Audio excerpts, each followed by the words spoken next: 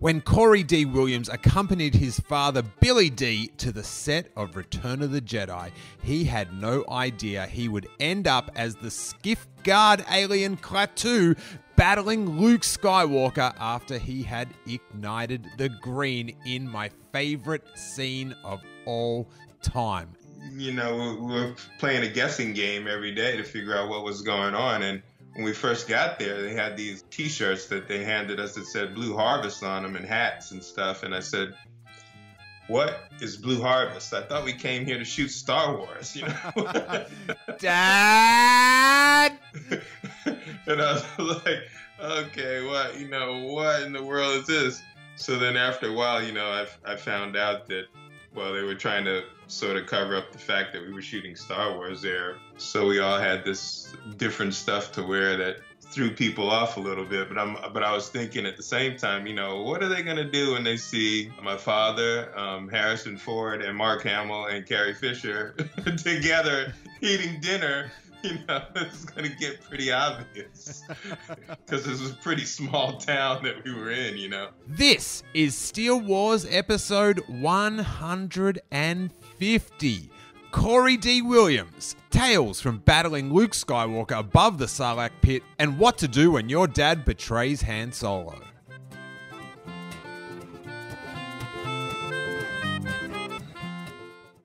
This podcast is part of the Planet Broadcasting Network. Visit planetbcasting.com for more podcasts from our great mates. As well as the Making Star Wars Podcast Network.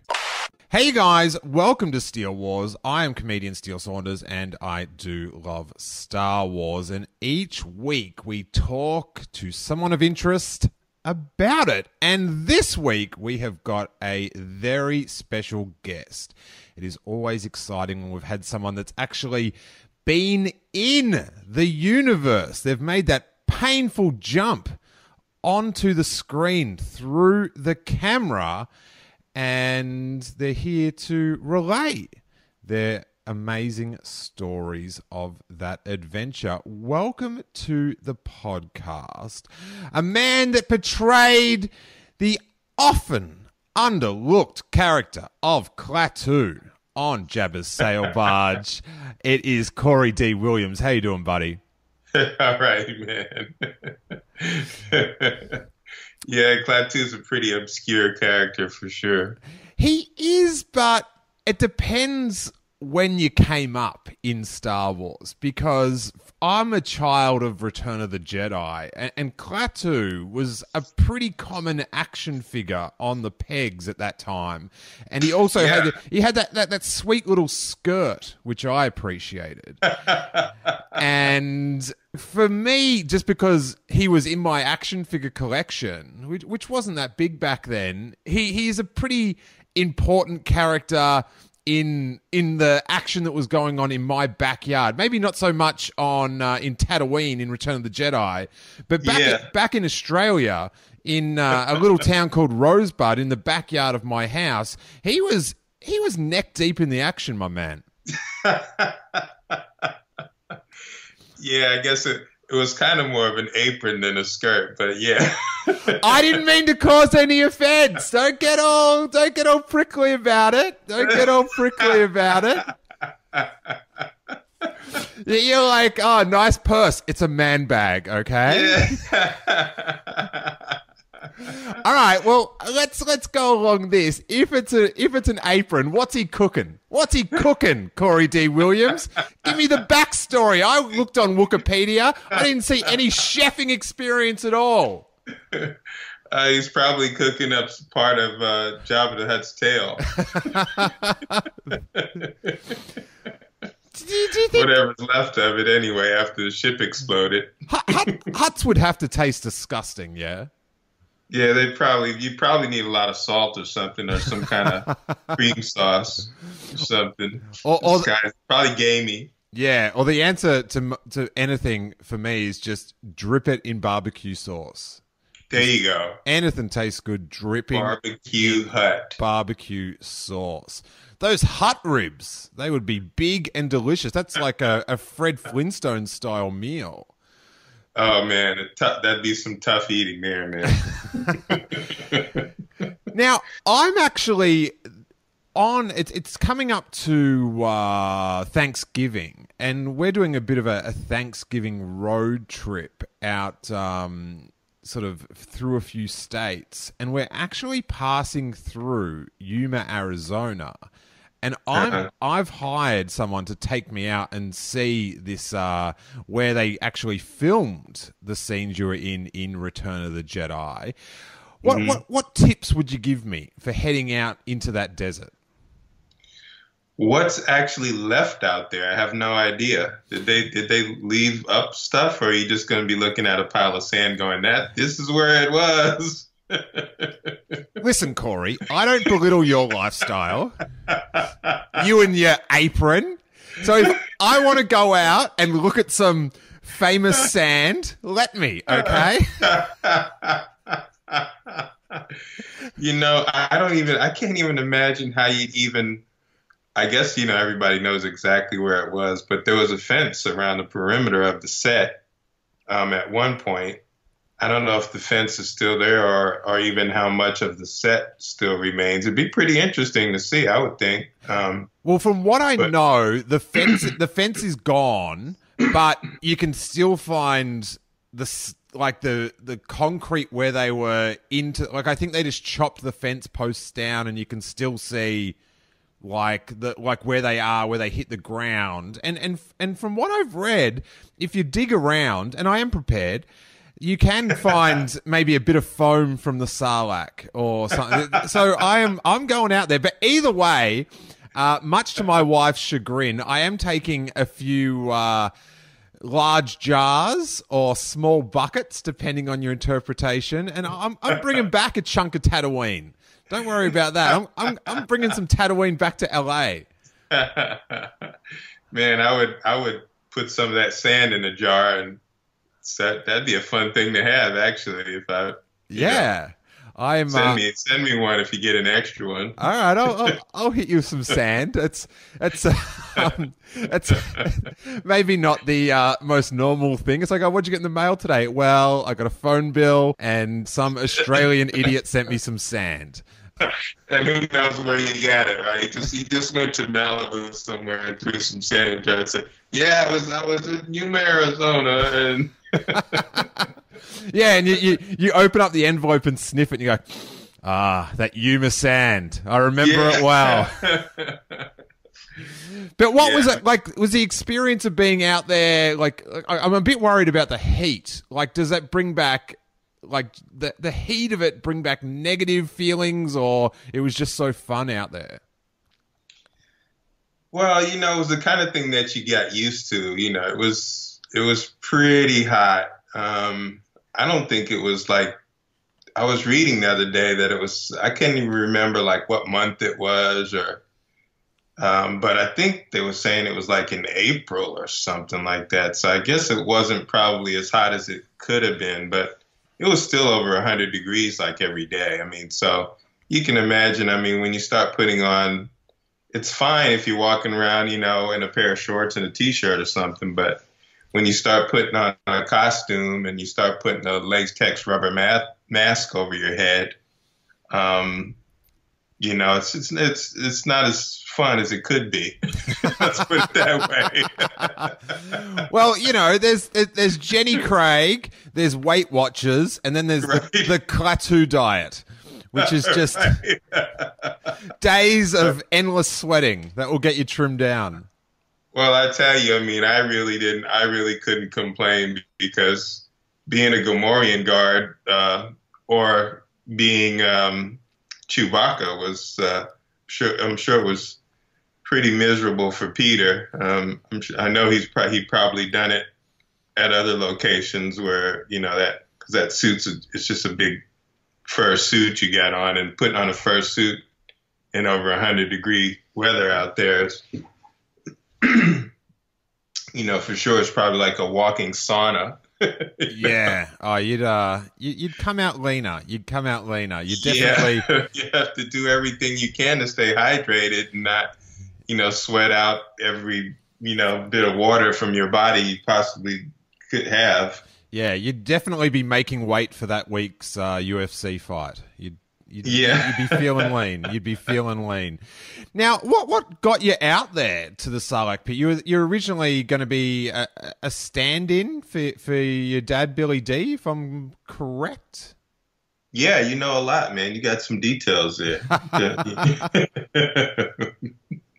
Yeah, basically, he asked me if I wanted to come out and work as a stand-in for him, and I reluctantly said yes. Reluctantly? No! Yeah, everybody thinks it. I mean, that's a crazy part of the story. It's like, of course, Star Wars was very popular back then, but now it's sort of reached sort of a legendary status that, it didn't quite have then. But still, when you've been on a few movie sets and you know what movie shoots are like, it's not a glamorous thing. I mean, it can be really tedious and kind of really boring, and you're just kind of sitting there while people do the same shot over and over again. And so, there's all that, plus the heat that I knew we were going to have to endure out there. And I was like, And plus we were working, Steven Costantino, who actually ended up going with me, was a guitar player in our band that we had together. And he and I were working on an album at the time for our band that we had called Atmosphere, trying to finish up some music so that we could submit. And so getting a record deal at that point was kind of like a huge priority in my life. And I didn't want to have to stop doing what I was doing to go do anything else at the time. But then my father suggested, well, why don't you bring Steven along, and then you can work, and then you can continue working on your music, while we're not working. And I was like, man, that sounds like the best of both worlds. I don't have to miss going, and then I can still continue working on music. So that's kind of how it happened. I said, okay, yeah, you can bring Steven. I was like, there you go. I'm in. Oh my God. You get to go to a galaxy far, far away while working on your dreams of being a rock star. That's quite an April. That is quite an April, or whatever month it was. Yeah. I guess you could say that, right? Now, when you were out there, were you like, when we see like clips now of new scenes from the upcoming films, and we desperately try to put together, what's going on? Why is Rey saying that? Why is she holding this? Why is she looking that way? Like, were you much of a fan of the previous two films? And of course, your dad was in the previous one, The Empire Strikes Back. Were you right, sort of on set, sort of like going, all right, Luke's in black, Leia's a dancer, Dad's got a bone helmet. What's going on? Yeah, pretty much. I mean, I was a huge Star Wars fan, actually. I mean, I loved the movies, saw them multiple times. And, but yeah, I mean, they didn't even give you very many details when you're working on, when you're working on the movie like that. I don't think I ever saw any section of the script that didn't have anything to do with what we were doing, but so it's kind of hard to figure all that stuff out. But we just kind of, we were playing a guessing game every day to figure out what was going on. And when we first got there, they had these T-shirts that they handed us that said Blue Harvest on them, and hats and stuff. And I said, what is Blue Harvest? I thought we came here to shoot Star Wars, Dad! And I was like, okay, what in the world is this? So then after a while, I found out that, well, they were trying to sort of cover up the fact that we were shooting Star Wars there. And so we all had this different stuff to wear that threw people off a little bit. But I was thinking at the same time, what are they going to do when they see, my father, Harrison Ford, and Mark Hamill and Carrie Fisher together eating dinner? It's going to get pretty obvious because this was a pretty small town that we were in. There weren't a lot of places to go.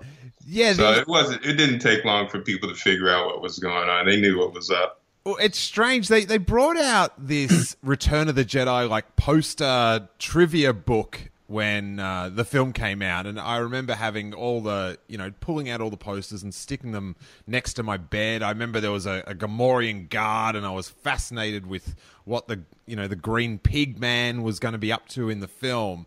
But they had a little trivia quiz in this sort of fold-out poster book, and one of the trivia things was that the code name was Blue Harvest, and they had the little logo, and it's sort of the first bit of kind of background information I ever that I ever sort of remember ever learning. And I was so young, I didn't quite understand. Like, I was sort of like, yeah, but when's that Blue Harvest film going to come out? Like, are they in this? Like, I didn't quite click what was going on. But if only at first, yeah. If only when they explained to you what the fake T-shirts were about, that someone also explained to you what eBay was going to be in about 30 years. Because right. those T-shirts are quite coveted these days. Yeah, I mean, I don't have no idea what one of those goes for on eBay. I don't even have mine anymore. I think Steven still has his. He keeps everything. I don't know what happened to mine. One of my friends probably ripped me off.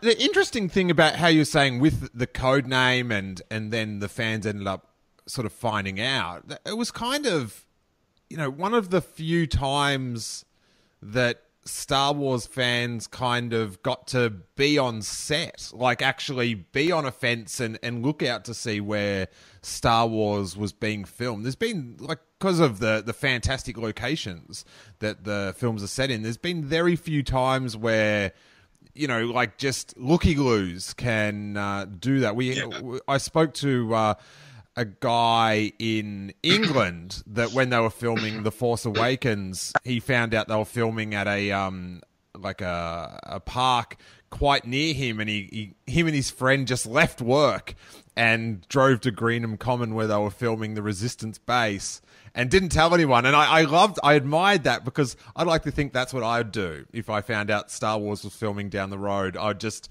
drop everything, leave work, and drive down there. But what was it like with the fans all scouring the fence down there? It was pretty crazy. Some days it was pretty crazy, but they tried to. It was a pretty remote location. I guess it was sort of like near the border of California and Arizona, and Mexico was probably nearby too. But I mean, at any given moment, you could have 20 or 30 dune buggies or ATVs just coming over the dune. So they tried to sort of keep it as secret, as much of a secret as they could, because when you're shooting, that kind of stuff can disrupt filming quite a bit. Mm-hmm. You got Han's trying to do his dialogue, and you hear a dune buggy in the background.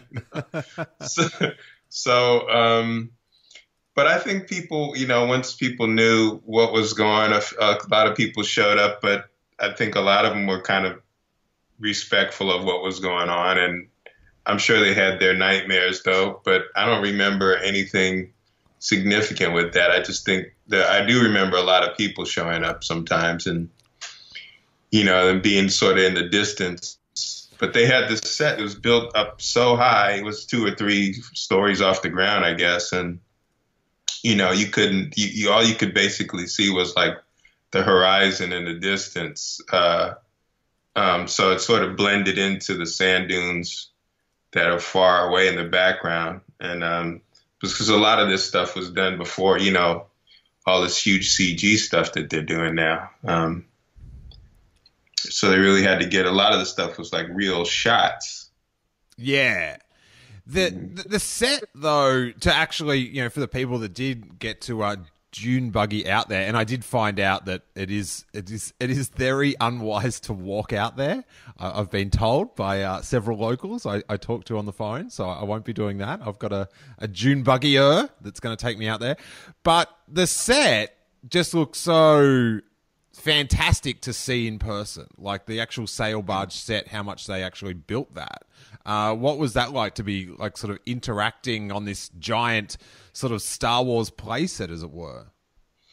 Yeah, I mean, really, it was crazy. I mean, I was pretty much in awe the first time I saw it. I mean, it was probably, I want to say maybe over an hour or so away from the hotel we were staying in. So it was a pretty long drive to get to it every day. But I remember the first time we went to it, we just sort of pulled off the road and there was just a bunch of sand. And I'm thinking, okay, where are we going? You know, I don't see anything. And they sort of wet down sand to sort of pack it down and make sort of like a road that went out to it. And as we drove between these two sand dunes, the set just sort of came up out of nowhere. And I was just like, oh, wow. I mean, it was massive. I mean, you just picture Jabba's sail barge to scale. I mean, it was the actual size of the sail barge. I mean, sitting there. Although you can only see it from one side. It was built to be half of it, so they only shot it from one side, one angle. And the other angle was you could basically see the framework, which allowed you to just kind of like see into it. Mm-hmm. And the whole thing was very elaborate. It was a very elaborate set. I mean, I was told it took them a long time to put everything together before we got there, but I mean, there was an airbag at the bottom of the set, so when you fell into the Sarlacc Pit and rolled down the side, you went into an airbag, which was in a tunnel down below the set, and you would kind of crawl out once you hit the airbag and were down in the hole.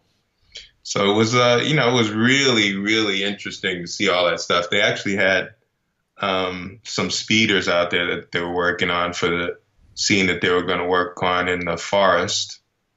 And but it was amazing when you look at some of that stuff. It looks real, but when you get up close to it, it's like you start recognizing bits and pieces of different things. Like, wait, that's a carburetor. Or, wait, hold on a second. Is that at the head of a shovel? I mean, it's like it's ingenious stuff. They put together all these different bits and pieces from actual cars and what have you, and really make stuff that looks like you want to sit on it and you think it could actually start up and fly. Now, you were saying that, the time on set can sometimes be, quite arduous when, you're doing retake. And we have to also consider this is a retake of Luke Skywalker slashing an alien with his lightsaber. So they're pretty, exciting retakes. But did it surprise you? How long were you out there for? I think it was several weeks, a couple of weeks, I believe. When you saw the film and you're seeing all the different shots getting filmed, very clinically apart, like the Sarlacc Pit battle, that's my favorite scene in all of Star Wars. And did it surprise you when you actually saw the film with the John Williams music and the fast editing and the special effects, just how exciting like that scene was? Well, I grew up doing editing, and I had a lot of experience editing and doing short films when I was really young. And in junior high school, we actually had a film course. In high school, we had a film course. And so, I knew a lot about how films go together. And I'd been on several other sets, with my father before. So I knew, that how different it could look when you're shooting than the raw footage. I mean, sometimes they would have what they call dailies when you go in and you watch the footage from the day, and they decide whether or not what they have is good enough to keep or if they want to reshoot things and so forth. But so I was pretty familiar with the process, and so that aspect of it didn't surprise me a lot, but it was really great to see how all the effects came together, because I don't think I'd ever been involved in anything that was that heavily, done with a lot of effects in it like that. So that was really the most interesting thing about it. But, you know, when you're filming, it's just a lot of bits and pieces, and you're doing all these bits and pieces, and sometimes they're not even in any particular order or sequence that you're doing these bits and pieces in. So it is a little bit surprising to see how all the bits and pieces come together if you don't really know the totality of what the scene is supposed to be like and what's supposed to happen in the scene, which we really didn't know a lot. You know, like when I got to do Klaatu, they just kind of asked me to put the costume on. Like I wasn't there to do that. I was there to do stand-in work, and that just kind of happened as a result of them needing another body. I mean, a lot of people got hurt on the set. There was so much action going on in that one scene. So, you know, where you get all these bits and pieces of action, and then, like you say, they're going to put everything together in quick cuts. And so, you know, there's this one point where I run towards Skywalker and he cuts my instrument, the weapon that I have that I'm attacking him with, in half. And then I just turn around and sort of leave. But so, you know, that we may have spent, you know, half a day working on, or several hours working on that one thing that goes by so quick in the film that if you blink your eye, you could miss it. Like, it appears all the scenes that you were in were actually out at Yuma. There was no sort of studio work. No, I didn't do anything other than what was done at Yuma. They did. I almost went, because I think some of the Ewok stuff was in the area of Northern California, I believe. But so I almost went with them to do that, but that didn't end up working out. I didn't end up going to do that, or I probably would have ended up with some sort of stormtrooper uniform on or something, you know. Or an Ewok basketball player, one of the two. Yeah, yeah, an Ewok basketball player, just a really tall one. Just a really tall one. No, I don't think they had too many tall Ewoks in the film. Nah, I think they call them Wookiees. I hope you guys are enjoying this really fun interview with Corey Dee Williams. And if you want to help as many people as possible celebrate our 150th episode, please retweet the episode announcement that's pinned to the top of our Twitter and Facebook feeds. It is listener word of mouth that builds up our audience, and I cannot thank you enough for doing so. Also, while you're at it, get onto iTunes and leave us a sweet 150th episode 5-star review. Thanks. Now, how old were you when you were doing this? About 22 years old, yeah. Nice. So was it a thrill that you sort of got, you know, called out to do this Klaatu? You know, you're there just to stand in for your dad. And then, you know, the next year you've got an action figure of the character you portrayed. Were you excited by that, or? Well, the funny thing is that you mentioned it. I really had no idea there was even an action figure. I didn't know anything about it, really. Believe it or not, I didn't find out that there was an action figure until probably like I don't know, it might have been like the 30th anniversary of Return of the Jedi.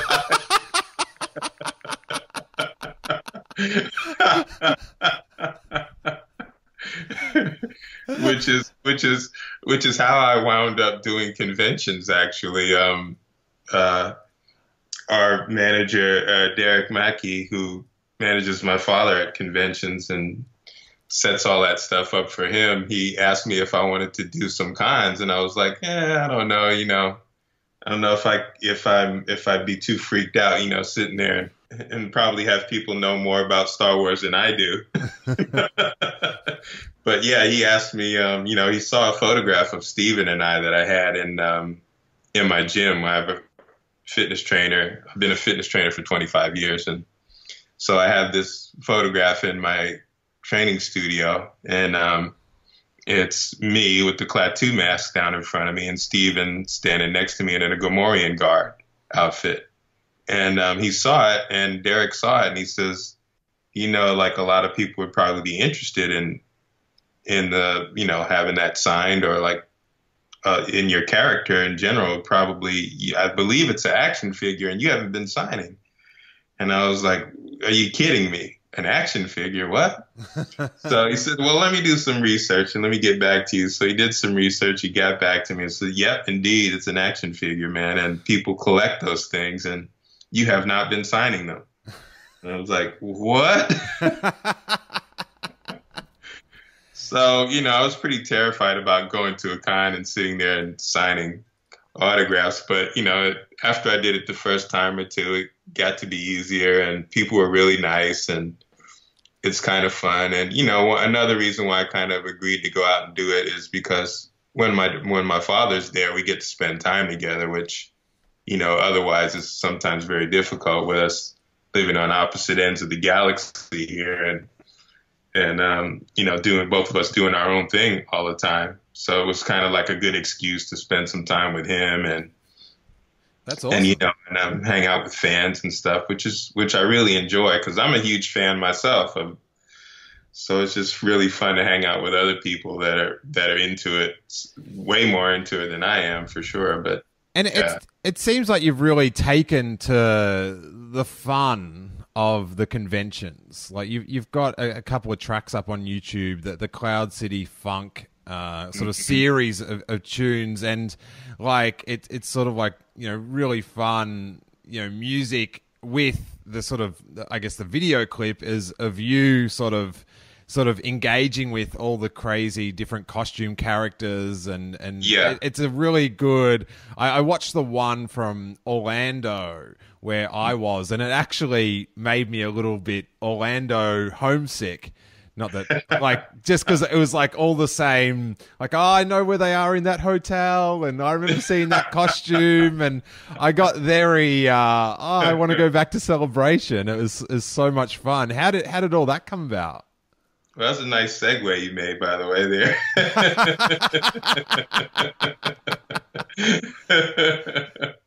I'm a pro! Yes, you are. Yeah, I mean, man, Star Wars Celebration is just a lot of fun anyway. I mean, I actually got this, the first year I actually went to one, they brought me there to sign, and they don't bring everybody there to sign. It's kind of an honor to be asked to sign. I mean, everybody wants to sign at a Celebration who's ever been in Star Wars. But, I'd been to a few cons and I'd never really seen that much sort of enthusiasm for Star Wars in one place. I mean, you're talking hundreds of thousands of people over a weekend coming to the thing. So it's pretty ginormous and like pretty exciting thing to be a part of. But yeah, the second year I didn't get to go the following year. They didn't, you usually don't get to go out to those things very often. It's like, and plus Klaatu is such an obscure character that, once in a while is pretty much more than enough. But, it's not like I'm Mark Hamill or, Billy Dee Williams or something. There's only so many replica aprons you can sign. Yeah, exactly. Or, there's only so many Klaatu toys in existence. Right. To be signed. But, I signed posters and all kinds of stuff too. But anyway, yeah, the following year, I want to say, I wasn't supposed to be going.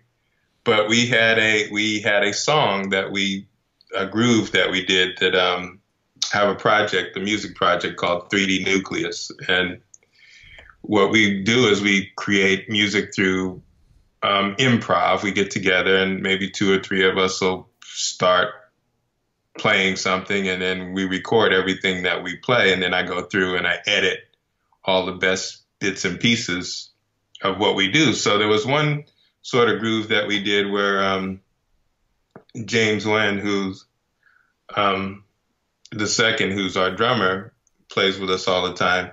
He was playing this sort of, he has a Roland kit, it's an electronic kit, and he was playing this sort of Star Wars-y vibe thing, and we were playing on it, and just sort of he and I and the other bass player and Curtis Cumbo and Matt Williamson, we were all sitting there kind of jamming on this thing, and and after we listened, we didn't really realize how sort of spacey sounding it was at the time. We were just like, that's, we listened back to it, and it's like, man, that's like intergalactic funk. Like, what is going on with it? I love that after you listen to it, like, guys, this funk is not of this galaxy. Yeah, exactly. And it's not like we're sitting around, going, hey, let's do a bunch of Star Wars grooves, that would be way too obvious. So we weren't even thinking about that at the time, but it just kind of happened like that, sort of. And Jamie Sangroom, he's with the BBC. You know him, right? Yeah, I know Jamie. Yeah, Jamie asked me if I had a piece of music. He was going to do a Cloud City parody with my father. And I said, yeah, I think I have something that would fit just right. As a matter of fact. So he said it would be, because he knew I had a music project, and he was like, it would be great to have some of your music in the parody in the background. And I was like, yeah, I'm totally down with that, man. Nice. So I gave him the track, and I said, you let me know if you want me to do anything to it, or if you think it fits. And he heard it, and he was like, man, I think that's perfect. So, I mixed it up. One of the other members of our project, Matt Williamson, is a sound engineer, and he and I both have a lot of experience mixing and recording. So we get together and we do a lot of final mixes together. It's kind of cool to have somebody else to bounce ideas off of too. But yeah, we did a final mix, sent it to Jamie. He put it in the parody, and then that was kind of that. And then we were just thinking, man, it would be really cool to shoot a video around this song and somehow use some of the footage from the parody and other Star Wars related footage. And wouldn't it be cool if we went to Celebration and shot it? I was like, now, where else can you find that many people dressed up in a Star Wars costume? Nowhere. I mean, so I thought, wow, this would be the perfect opportunity to kind of get together and create some sort of video but I didn't want it to look polished or anything, or like be like a production. I wanted it to seem like almost like you could have done it on your cell phone or something, just very raw and fun and spontaneous. So we didn't really have much planned. We just kind of made it up as we went along. And I have a lot of friends who are in the 501st Legion who started hitting up people and saying, hey, you going to be there? What are you wearing? And when are you going to be wearing it? And on what day?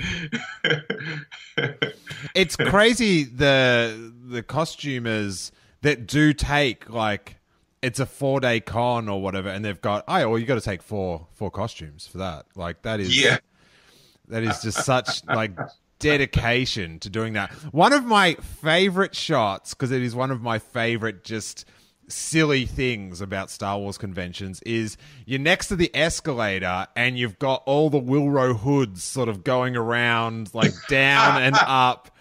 And I love the whole spirit behind Wilro Hood, which most people listening will know, but he's like a guy in an orange jumpsuit, and when Lando Calrissian says evacuate, he runs in the background with an actual 1979 model ice cream maker. And I think because we had so long to watch these 3 films without any other films, like, we really like stared in the background, like, more than any film's ever been like analyzed in the background. And someone's like, oh, here's this guy, it looks like he's got an ice cream maker, and then someone goes, oh no, we've investigated this is actually an ice cream maker. So at conventions you'll see like a running of the Wilro Hood, and they'll try to get as many people as possible that have cosplayed as him like sort of run through, like, evacuate, which I just think it's such, like, the combination of silly in-joke and joy and just the ludicrousness of it. It just makes me laugh so much. Well, yeah, I mean that it's really funny because I didn't have any idea what the whole significance was of that. I just saw these guys walking with, they were dressed up, in their pilot uniforms, and they had ice cream makers, and I'm like going, what is up? Like, and so Mark Donovan, who is the photographer that shot the video with me, he's actually in the 501st, and I had met him at the previous celebration, he and his wife, and they both do fantastic cosplay, but he's a great photographer, and I saw some of his stuff, and I said, will you go, are you going to be there? Would you be interested in shooting some video with me? And he said, sure. So he and I were just kind of walking around, just taking random shots, and, I had a playback speaker of the song, and so we could do actual playback and get people dancing to it, which we ended up grabbing the Muppet Troopers, which was a lot of fun because I met them at the previous celebration, and they knew me when I walked up. They were like, hey, Corey. And I was like, I don't know any of them personally because I usually see them with their heads on, so I have no idea who's underneath there. But so I'm like, yeah, you guys want to be in the video? They're like, yeah. So we threw on the music. They started dancing, but we saw those guys coming through, and I just I just grabbed Mark and I said, let's run and try and catch him. And so we ran, and I stood at the bottom of the escalator, and as they were coming down and going back up, they were just circulating, going down and coming back up, going down. I just stood there, and I stuck my hand out, and everybody started giving me high fives as they were going by on the escalator, because a lot of them recognized me and knew who I was, and some of them might not have, but it was really hilarious to me. Yeah, I also love it's like, if it wasn't for your dad, would still be on that Cloud City. Thank him for the warning. Our ice cream maker wouldn't have made it out there. So yeah, just crazy things like that happened, and then we were able to get Mark Hamill to be in it, which I didn't think was possible because he's usually so busy at cons, and so is my father, really busy. But I thought. And I was talking to a few people, and I said, and I asked our manager, I said, do you think I can get Mark to be in it? And he was like, I really doubt it. but I was like, yeah, well, I'll try. So I saw him at the previous celebration, and we took a picture together, he and Steven and I, which was really nostalgic because I have a Polaroid of the three of us from the set of Return of the Jedi. And he was actually in his bathrobe, and we kind of bum rushed his trailer and took a Polaroid.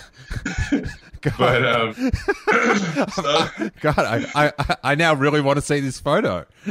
Oh, it's pretty hilarious. It's on Facebook. It's pretty all over the place on there. It's definitely on my Facebook. But yeah, we had that, and so we compared the two photos. It's pretty hilarious. But so while he was there, I thought, there was one day where things were kind of winding down. We were kind of done shooting for the day, and his line was getting pretty short. Normally his line will go on for hours. He'll just sit there and sign.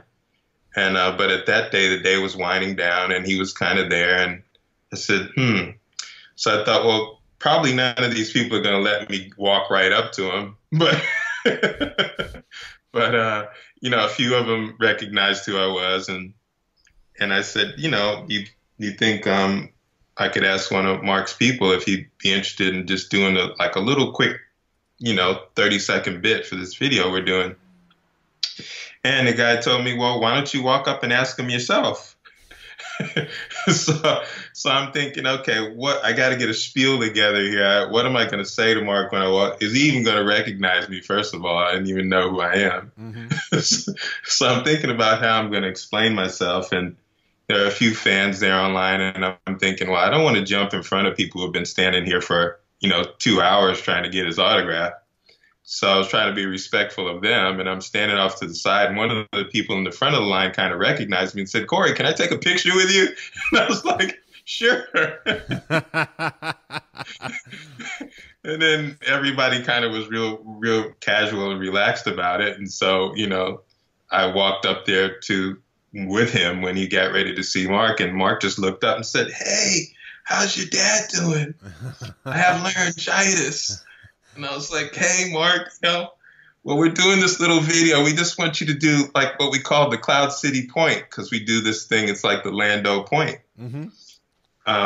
which is from an illustration that my friend Randy Martinez did, which a lot of people have seen the T-shirt, Stay Classy, Cloud City. Ah, yeah, that is an epic painting, yeah. Yeah, so, the artist is a friend of mine, so I said, well, I'm going to get him in the video as well, so he's actually in the video too.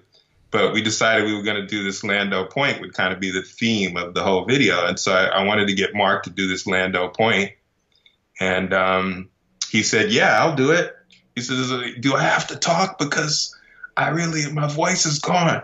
And I was like, no, Mark, you don't have to talk. All you have to do is point.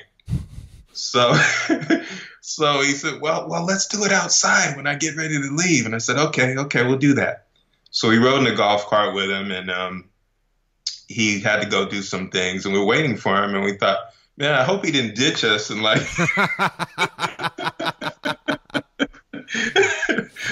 the old leave him in the golf cart trick.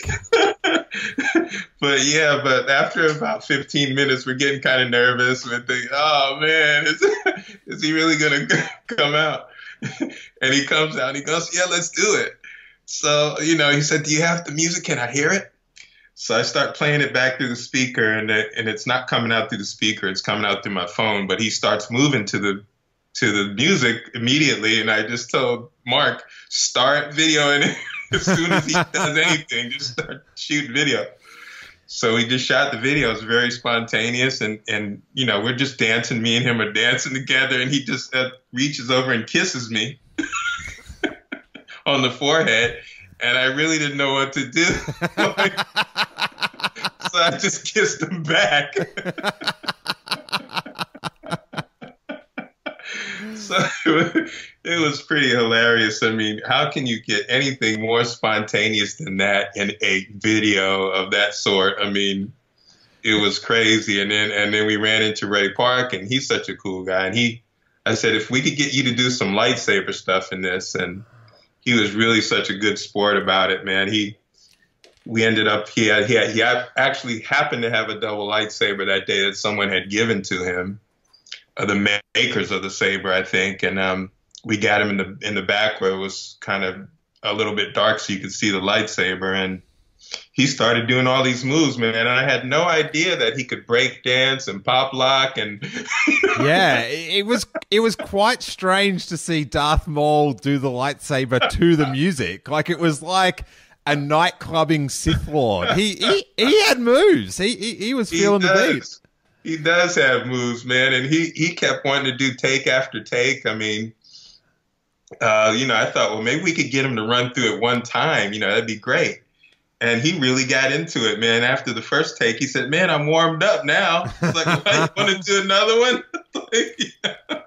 So I have so much great footage of him, doing that. I decided to edit some of that video into the sequel, which we did, which is called The Beat Strikes Back. And that we actually shot at Dragon Con this past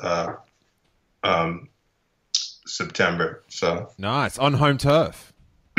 Yeah, I mean, that was a little easier, and but Dragon Con's pretty chaotic, so you don't know what you're going to get when you go down there either. But I actually got a friend of ours who's a hip hop artist, Sheem One, the MC. He wrote a rap to it, and I asked him to come down and be in the video, as well as his brother who does the crunk.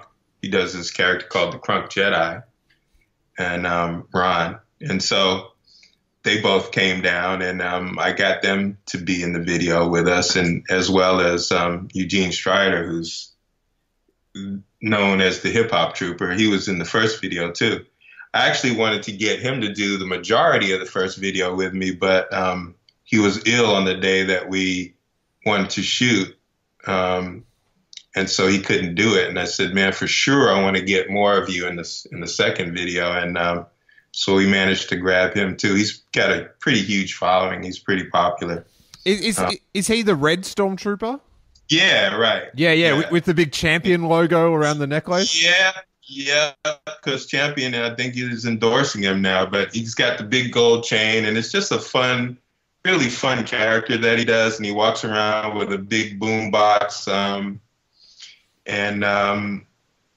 which is called Bump Box, is a company that makes those boxes, but it's an awesome thing. He walks around with it and plays music, and I said, can I get you to play the track? And he's like, sure. So during the first video that we did for Cloud City Funk, we got him to play the track, and we actually walked through the convention with the track playing, and people just sort of spontaneously dancing to it, which was a lot of fun. And I even got Deep Roy to be in that thing, which Deep's been a friend of mine for a long time, but my favorite role that he did was he was all the Oompa Loompas actually in the remake of the Charlie and the Chocolate Factory.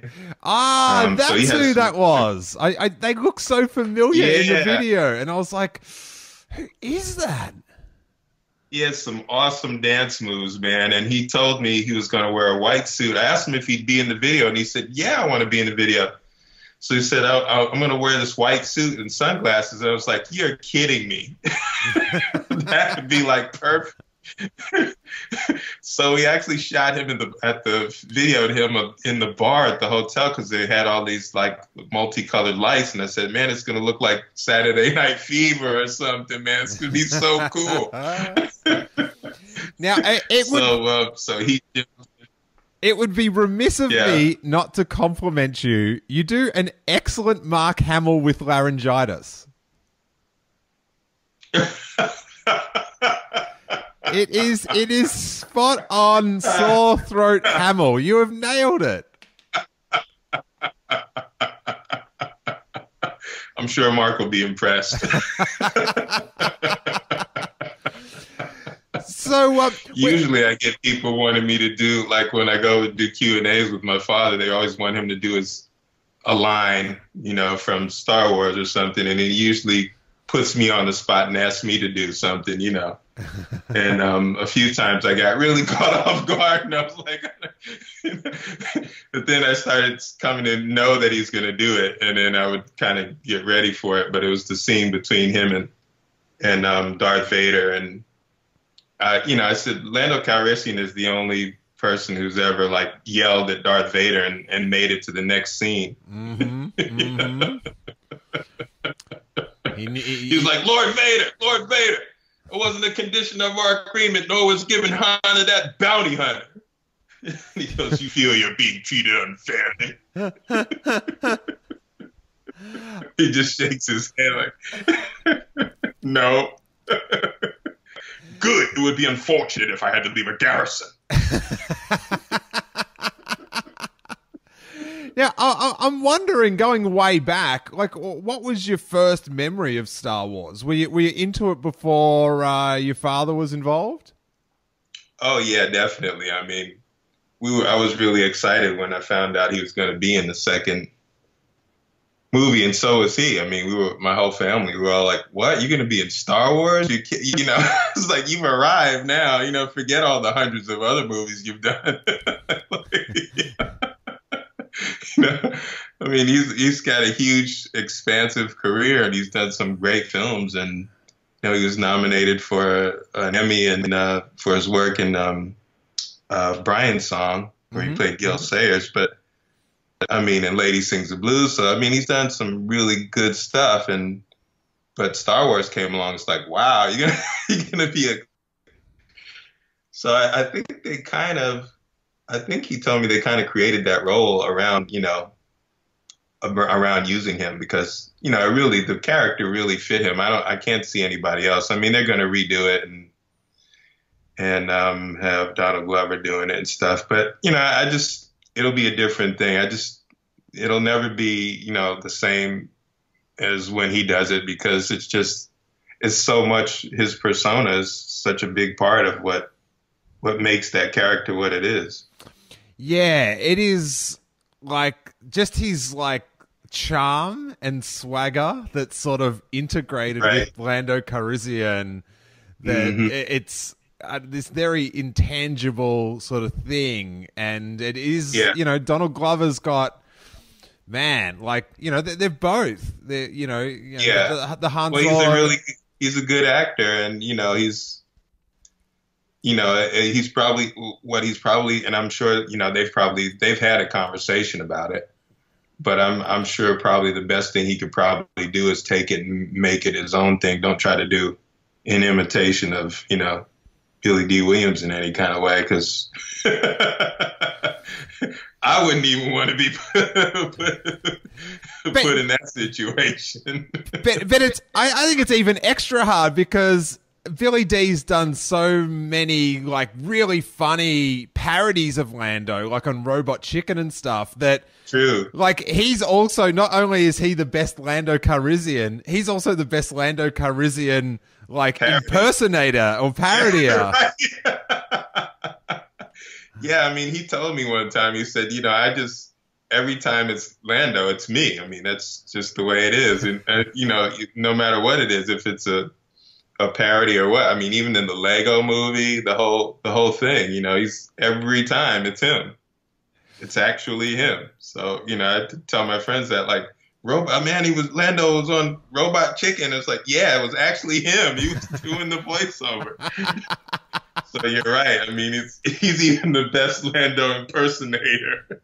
He's got it all covered. But what is it like, you know, for us, it's like, oh, how do you replace, like, Billy Dee Williams as Lando Calrissian? He was so good. He was perfect for the role. Can't imagine anyone else doing it. But what is it like for you where it's like, oh, this dude's been recast as my dad?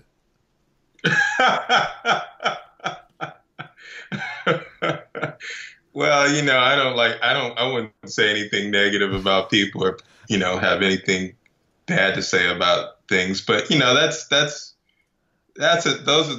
are tough shoes to fill, man, in that particular character. I mean, we'll see what happens, but, you know, it's just like, we've had discussions about it. I mean, people really wanted him to come back in those films, and they didn't choose to bring his character back, which is kind of a shame because fans really want it. They still want it.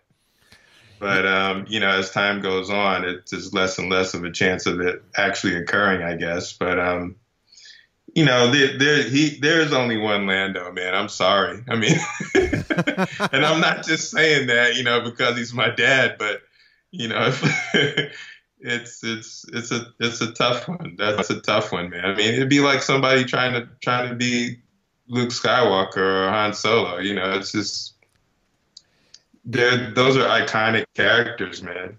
It is tough. That are associated with the people that play them, you know, pretty heavily. So. And I loved such a good photo. There was a photo of Donald Glover and your dad having lunch somewhere and chatting about Lando, like that, like for fans to see, you know, the original having lunch with the guy that's going to try do it. It's something about that's very exciting. Yeah, it's kind of like the nod, you know, it's like the passing of the torch kind of thing. Yeah, or it's some weird, like, Looper or Back to the Future thing where you're like a Lando off. You know, Lando, the character, Lando Calrissian is and Pops is a pretty charismatic dude, man. I mean, you can't fake that kind of charisma. Either you have it or you don't. I mean, you know, and a lot of that stuff is, you know, it's just hereditary. I mean, my grandfather was like one of the coolest guys on the planet. I mean, you know, he was a Texan. He was from Texas, but, you know, but he was just a real cool guy. Yeah. When you saw him dressed up in a suit, you'd think he was like, you know, lived in the city all his life, but he was a country boy, you know, growing up. So, I mean, that coolness is just a thing. And, you know, I guess there are a lot of other people who have it in their family too, but, you know, it's a hard thing to fake. That's all I'm saying. Right. Well, I remember seeing him at the 40th anniversary panel at Celebration, and, you know, just him just sitting there, it exuded, like, just something. It was just like, Yeah. he's just got this glow or this charisma that it was. So I hope you've learned how to harness that, Corey. Yeah. That's it's tough. That's a tough order there, man. So what was it like going back? You're probably maybe a bit older to feel the heat, but what was it like that your father is in the new Star Wars film and then he turns out to be a little bit less reputable than fans would have hoped? Yeah. How was that to deal with back in the 80s? Well, he would tell me stories about, he went through it. I never, experienced anybody saying anything negative, but he would tell me stories about having to like take my little sister to school and like how other kids would come up to him and go, why did you betray Han Solo?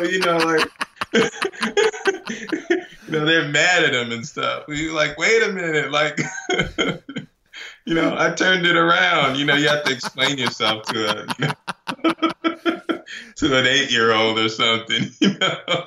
The thought of him getting hassled by like an 8-year-old and just like having to go, Darth Vader, he made the deal worse. Have you not seen the film? Right. I did my best. Right, exactly.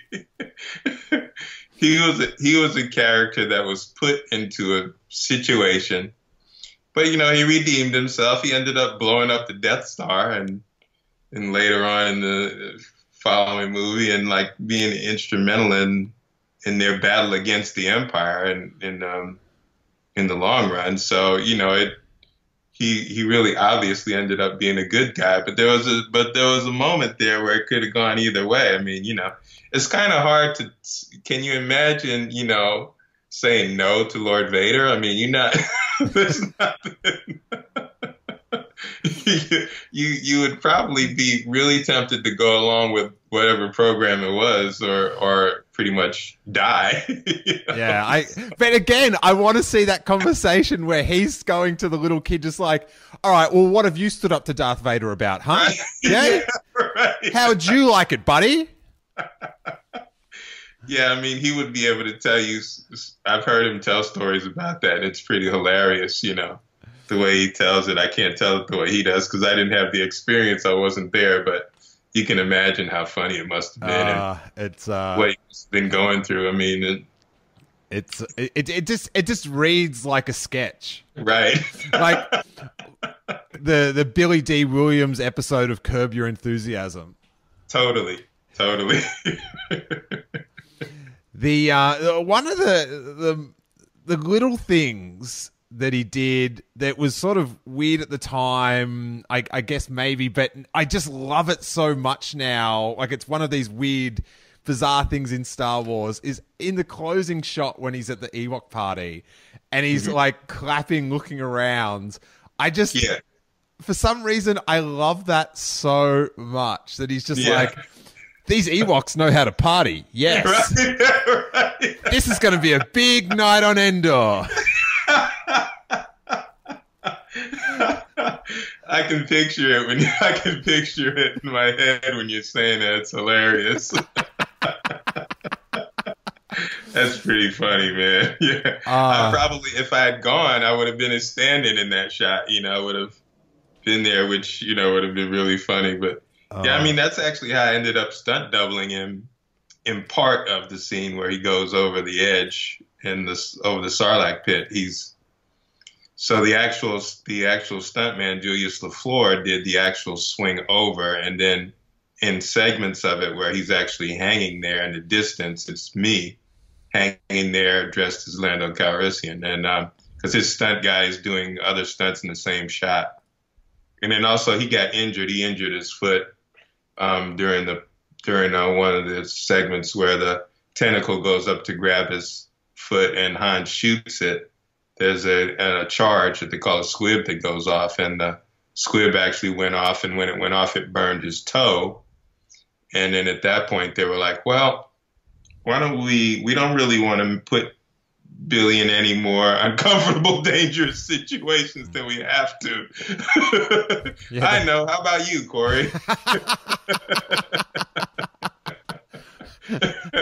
And I was like, yeah, what do I have to do? I had martial arts training. I was really fit. I've been fit most of my life. And I was like, it was just a physical challenge to me. I'm just like, yeah, let's do it.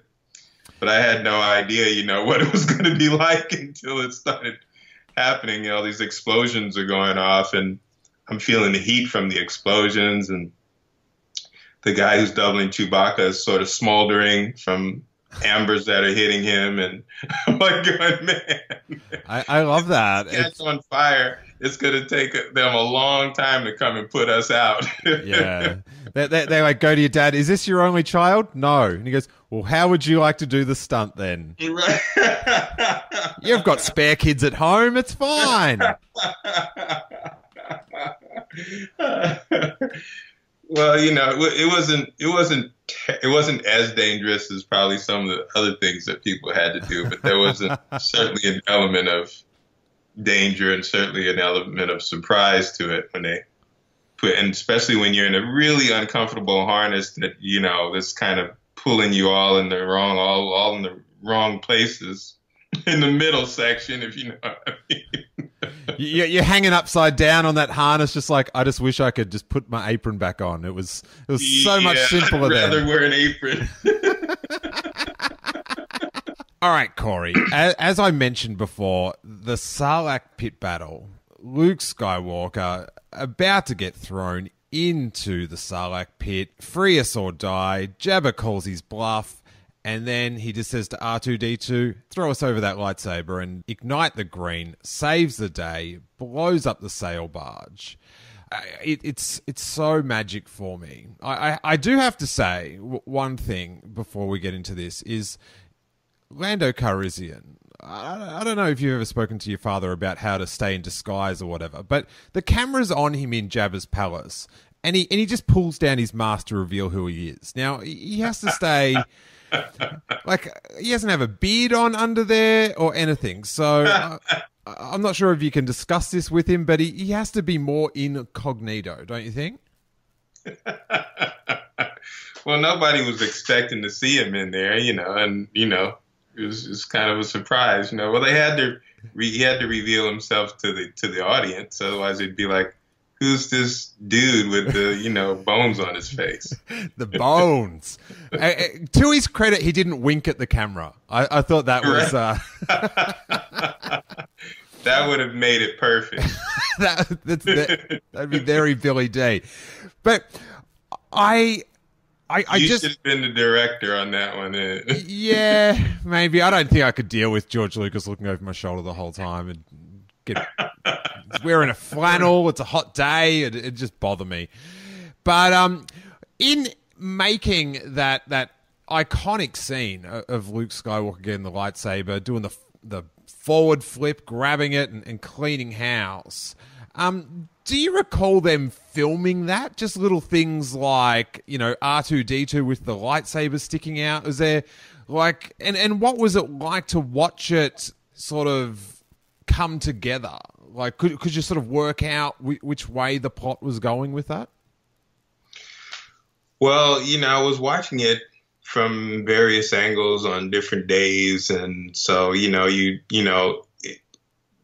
everything isn't, when they shoot, it's not necessarily in the correct order. So all of these things are sort of out of order, and you're not really sure how all of this is going to piece together. But he springboards, off of that plank, and then that's one cut, and then you might have his stunt double do a flip, and that's another cut, and then you might have him landing on the deck, which is another cut.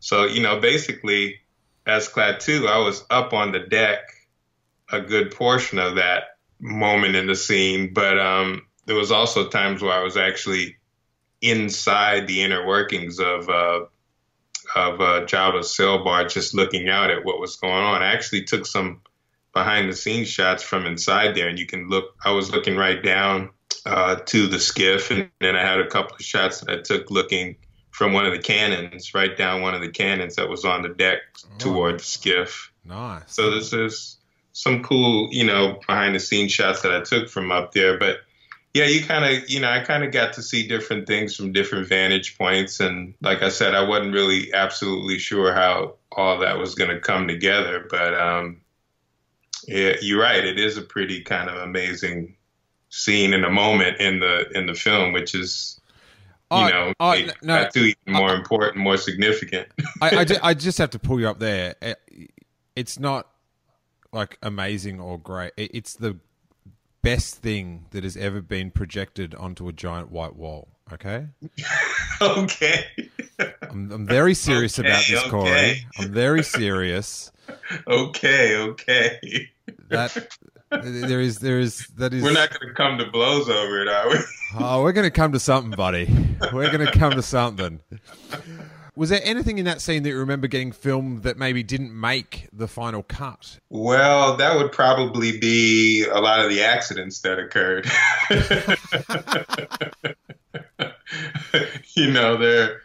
There are a lot of, flubs when you're doing stunts like that. Sometimes you have to do it more than once. Sometimes you hope it comes out right the first time. But actually, one of the things that happened was Julius LaFleur, who was my dad's actual stunt double, he did all the difficult stuff. Like actually when the explosion happens and he goes flying over the side, that's actually Julius. And so they put you in a safety harness that has a cable, and the cable is there to keep you from, when you go over the side, he's grabbing onto these wires dangling over the side, but the cable on the harness is there as a safety so that you don't end up, falling all the way into the pit.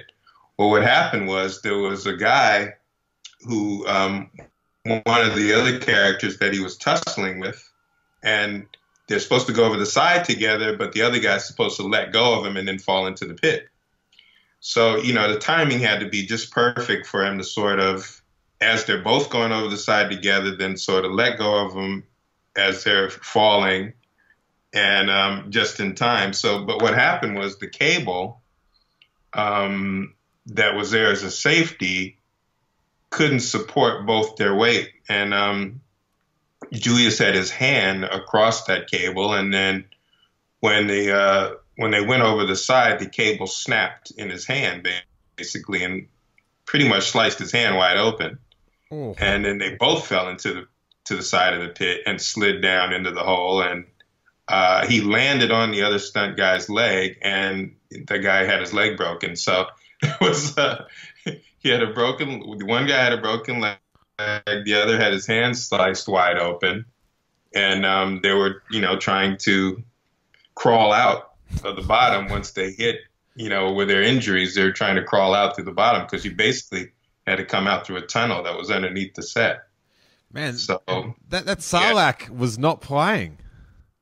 No, I mean, that was a wicked scene. I mean, when you think about it, I mean, accidents happen in stunts, pretty regularly. I mean, that stuff happens. But, when you're dealing with that much action in one scene all at one time, because so much stuff is going on simultaneously.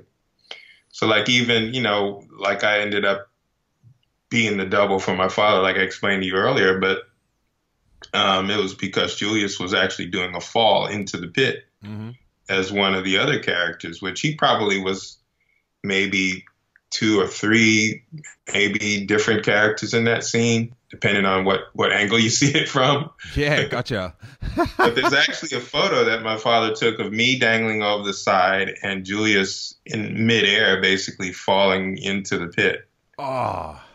Yeah, it's pretty cool in that one. I think I've seen that cast. I think Steven Sansweet at Rancho Obi-Wan has that cast, and it's got the autographs from everyone on set, from George Lucas and Mark Hamill, and maybe there's a Corey Dee autograph on there somewhere. You never know. I get around a little bit. What about the actual the catching of the lightsaber? Now, this is my favorite thing ever in the history of ever. The moment he captures the lightsaber, or the moment he catches the lightsaber, looks at it, gets a little sly grin, and then turns it on. Do you recall seeing that one get filmed, Corey? At that moment, I was probably in Klaatu's costume and more than likely had that head on. And when you have that head on, you're not seeing much of anything. I mean, damn it, Corey! I need more information. Basically, they had to point me in the right direction and say, they're like, okay, here's what you're supposed to do. You're going to run towards Luke Skywalker. He's going to cut your weapon in half. You're going to turn around and you're going to go back. Okay. And I'm like, okay, so which way do you want me to run again? So I can't. Where is he? And we wonder why people are getting hurt on set. And you're dealing with, you're up like 3-4 stories in the air, and there are no guardrails up there. I mean, if you run toward the edge of the ship, you could be going down quite a ways, doing a free fall. But so yeah, it was pretty tricky up there. I mean, you had to make sure it was very well coordinated, and you really had to know what you were doing and when you were doing it. But yeah, it was almost impossible to see in that thing. I mean, you could see a little bit through those eyes and maybe breathe slightly. They actually would open it up and put a hairdryer, and blow air up into it in between takes just so it could like get a little bit of oxygen, and then, they'd say, action, and then you'd run and do your thing. With wispy hair. Yeah. I don't think he had any hair. He had a helmet. Klaatu had a helmet anyway, but Steven, when they put him in the Gamorrean guard outfit, we had to actually pick him up because the costume was so heavy when he was sitting down resting that he had to have help getting up. It's so much latex, you had to put on that thing. Wow. Well, you didn't get to see it, but they did film it, lucky enough. They did film it all. They did that? Yeah.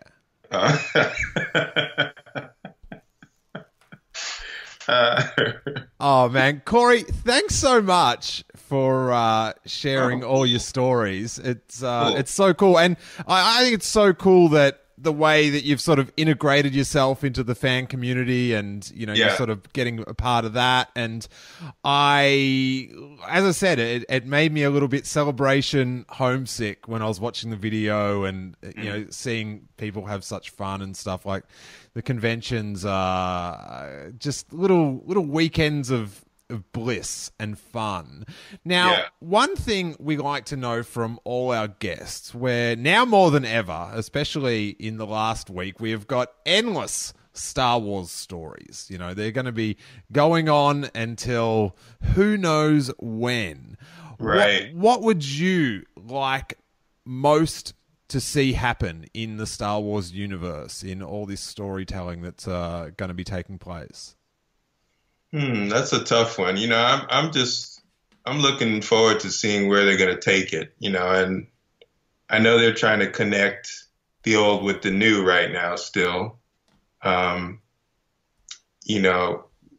from the movie that when they went back and did the prequel, but now they're really, I guess they're going to try to connect everything with where they want to go with it next. And I'm just curious to see, and like all the other fans, where it's going to go next. I'm not, you really have to sort of let go of what it was. I mean, people start to really become too critical of it all, I think, sometimes, and scrutinize it more than maybe necessary. But I think we just have to be open to whatever it's going to become. Nothing will ever sort of diminish the value of the original films or change any of that. I mean, those are what they are, and they'll always continue to be what they are. But it would be interesting to see where it goes in the future, because it's such a fun saga, and it's unusual in the fact that it's continued for so long, and it'll probably, like you said, go on forever, infinitely. I mean, we'll be gone, and the next generation of people will be into it. So it's sort of special in that way, and it's I think it will always continue to be special. Right on. And we've had no indication what happens to Lando Calrissian after Return of the Jedi. Like, do you think we're going to get some closure with one of the most beloved characters? I wish.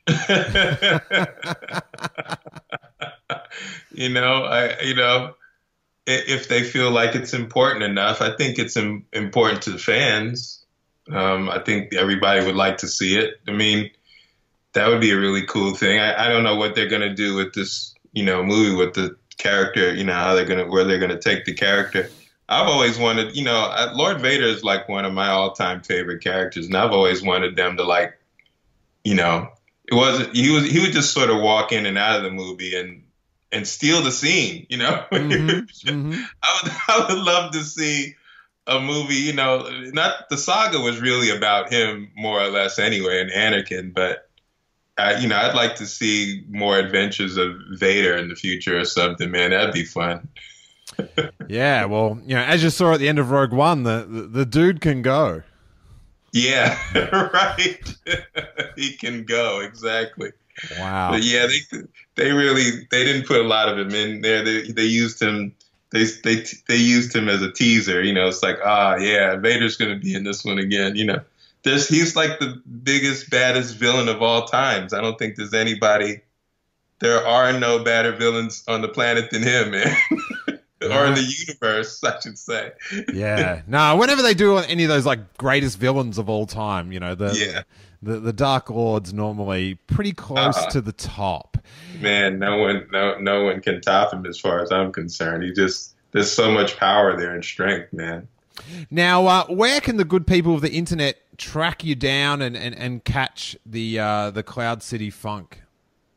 Well, our website is sort of the hub to everything that we do. We're on Facebook, we're on Instagram, we're on YouTube. It's 3dnucleus.com, 3DEE Nucleus, and the number 3. So, yeah, I mean, that's 3dnucleus.com. You can go there. We also at 3D Nucleus Project on Facebook and at 3D Nucleus on Instagram. And, we also have a YouTube channel. So, I mean, we're pretty much everywhere. It's going to be, if you Google me, you'll probably see something related to it. But yeah, I mean, you can definitely go to our website and it'll point you in all directions. Nice. Well, there'll definitely be a link to the YouTube videos in the podcast show notes. So if you're listening to this on your phone right now, just scroll down a little bit and there'll be a link, and that will take you directly to those clips. That they're super fun, and it does sort of capture the bizarre circus that is a Star Wars convention with the costume characters and people. The one thing I love about the conventions is just like you're talking about your friend that's the hip hop trooper, is the way people take their interests and then mash it with Star Wars and express themselves at the conventions. It's a real special thing, I think. It is, man, and it's fun to watch, and especially if you're any kind of Star Wars fan, and and even if you're not, it's entertaining. But yeah, I mean, it's really cool to go out there and then shoot video and be a part of all of that enthusiasm towards what's happening in it and what we do in it and all that. It's just it's a cool thing. So the videos are fun. They're fun to watch, and we've done 2 of them so far. We'll probably do more, I'm sure. We'll see what we can come up with next, but yeah, it was a blast. All right. Well, I am the next time you're at a convention that I'm there, I want to do some pointing. I want to get my funk. Yeah, on. Man. If I had known you when I was at Celebration that time, we would have probably stuck you in there. Dude, I'll kiss you far more passionately than Mark Hamill did. Okay, that's my promise. I'll throw you down, man. So are you going to edit this thing down to about 20 minutes? But nah, man. People actually listen to a whole hour-and-a-half podcast? How dare you? How dare you? Yes. Corey, thank you so much, and may that force be with you. Same to you, my friend. Thank you for having me. Hey, you guys, thanks for listening to such a fun chat with Corey Dee Williams on our 150th episode ever. And very apt that we get to talk to someone on the 150th that was there for the filming of my favorite scene when Luke Skywalker ignited that green. Nothing like it. Nothing like it. Now, while it is our 150th episode, there are about, I think, 320 episodes, including all the bonuses, in our Patreon feed. And it's only been with listener support that we've been able to record all these episodes, and it can only continue with it. So, on this prestigious 150th episode week, if you want to throw in $3 to support the podcast for the month and test out the Steele Wars Patreon Content Club. All the episodes, full length, 150, plus all the bonus episodes. You can go back in time, and I think we've really built up a great collection of pretty timeless Star Wars interviews. There'll be a few things that, looking forward to The Force Awakens, whatever, but for the majority, the interview episodes can be listened to at any moment in your Star Wars fandom. And it is super simple to sign up, just $3, and you get an RSS feed, and any episode that you want will be delivered to your podcast app of choice, just like any other podcast.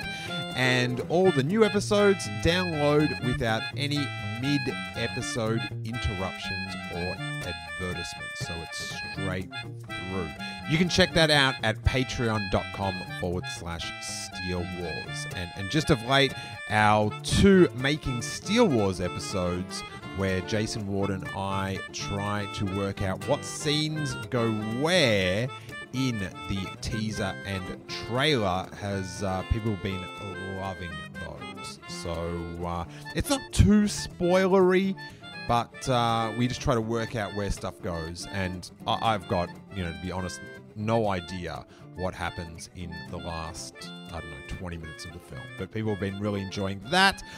Other things on the feed that you may have missed, whether you are a Patreon subscriber or not, we've got another episode of our Dysfunctional Skywalker Family panels that Chris Gore hosts at Comic Cons around America. This one's from LA Comic Con, and it is super funny, going into the dysfunctional qualities of that Skywalker family.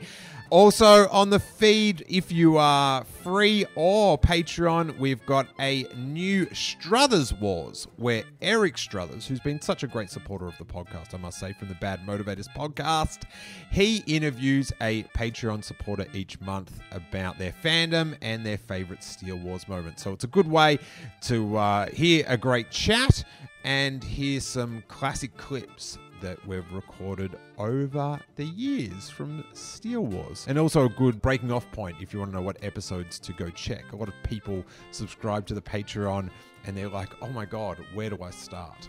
There's just so much content!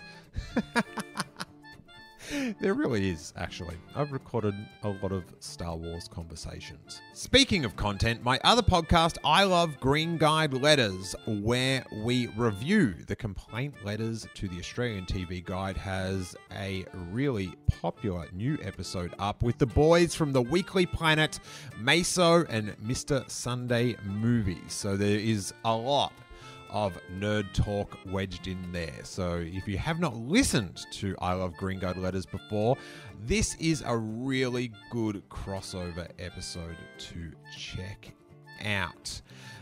It is pure joy that I get to do this for you a couple times a week. So thank you guys so much. Here's to another 150, you guys. And may that force be with you.